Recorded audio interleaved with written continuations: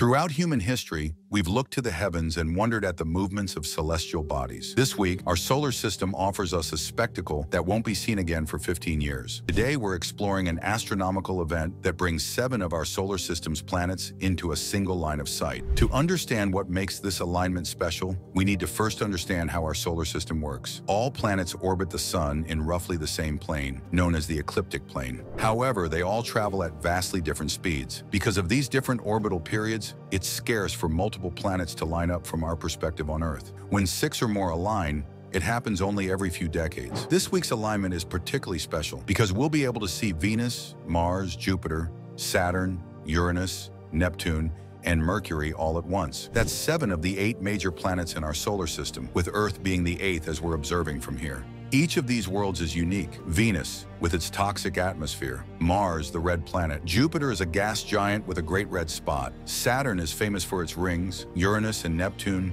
the ice giants. And Mercury, the smallest and closest to the sun. On February 28th, shortly after sunset, these 7 worlds will form a rough line across the night sky. While they'll be millions or billions of kilometers apart in space, from our vantage point on Earth, they'll appear to parade across the heavens. While professional telescopes will give you the best view, even a basic pair of binoculars can enhance your experience significantly. If you're in an area with a local astronomy club, this would be an excellent time to attend one of their viewing events. Throughout history, planetary alignments have sparked both scientific interest and superstition. Let's separate fact from fiction. There is no significant effect on Earth from planetary alignments regarding tides or weather. The gravitational influence of the planets on Earth is negligible compared to that of the Moon and the Sun. Ancient civilizations often saw these alignments as omens or signs from the gods. The Mayans, Egyptians, and many others tracked planetary movements with surprising accuracy, but often attached spiritual or prophetic meaning to them. If you miss this week's alignment, you'll have quite a wait ahead of you. The next time all 7 of these planets will align similarly won't be until 2040.